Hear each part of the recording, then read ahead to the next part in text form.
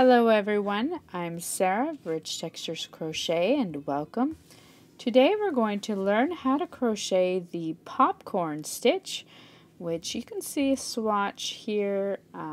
It's a very dense, very textured stitch. It's quite thick, so if you're looking for a stitch that creates a very thick plush fabric, this stitch is for you. Popcorns are quite fun and easy to work. Today for the tutorial I'm going to be using a 5mm crochet hook as well as some cotton yarn by Lion Brand Yarn. You'll find links to both of these items in the description of the video. As well, in the description you'll find a direct link to the free written pattern, which is on my blog at richtexturescrochet.com.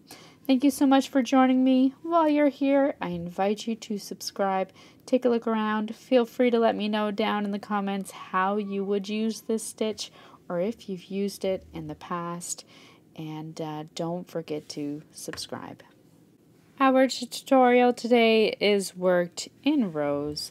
So we're going to start by making our slip knot, and then by working a foundation chain, and your foundation chain needs to have an even multiple of stitches. So a multiple of 2. Today I'm going to chain 20.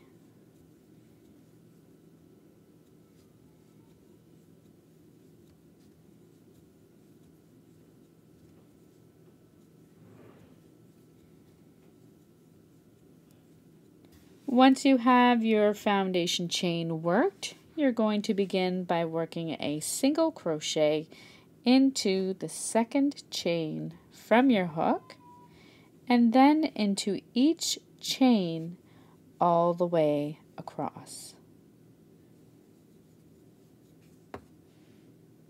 At the end of row 1, chain 1 and turn your work. For row 2, we're going to begin by working a single crochet into the first stitch. Your chain 1 does not count as a stitch. Into the next stitch, we're going to work our first popcorn stitch. To work the popcorn stitch, you're going to work 5 double crochet stitches into the next stitch, all into the same stitch. So 5 double crochet stitches all into that next stitch.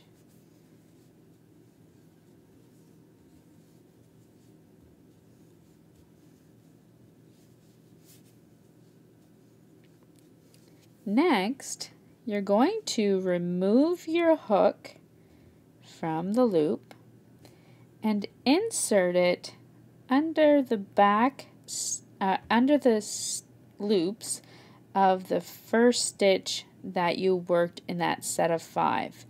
I am inserting my hook from the front through to the back.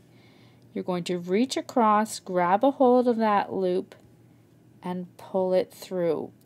This is going to cause your popcorn to pop out away from you, which is the right side of your fabric.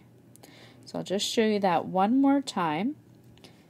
You've worked your 5 double crochet stitches, remove your hook from your loop, insert your hook from the front through to the back under the top loops of the first double crochet stitch that you worked, reach across, pick up that loop again, and pull it through. We're then going to work a single crochet into the next stitch.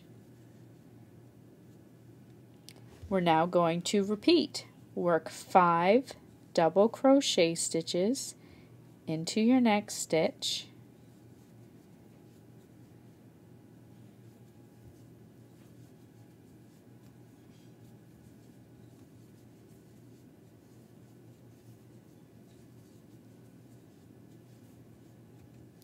Remove your hook from your loop, insert your hook back in the first double crochet stitch that you worked in that set of 5, reach across, pick back up your loop again, and pull the loop through.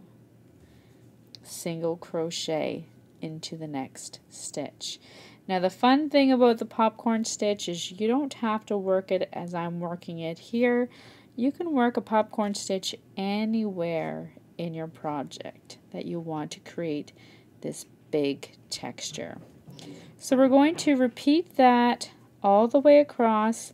Work a popcorn stitch in your next stitch, followed by a single crochet in the next. Repeat it all the way across. You'll end with a single crochet in your final stitch of the row.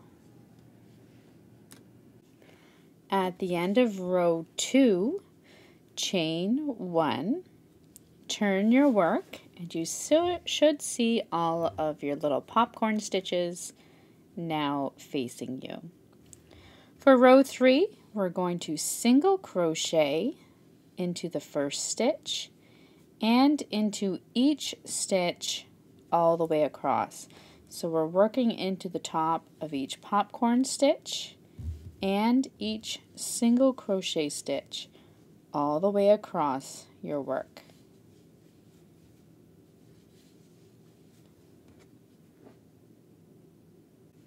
At the end of row 3, chain 1 and turn your work.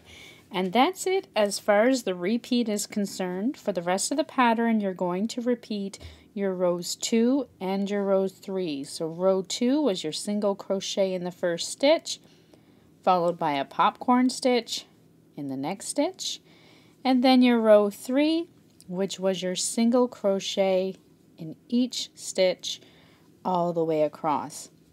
So repeat those for as long as you would like, then fasten off, weave in your ends, and enjoy your project. So thank you so much for joining me. Once again, I invite you to subscribe, take a look around, and I look forward to seeing you next time. Until then, happy crocheting. Bye.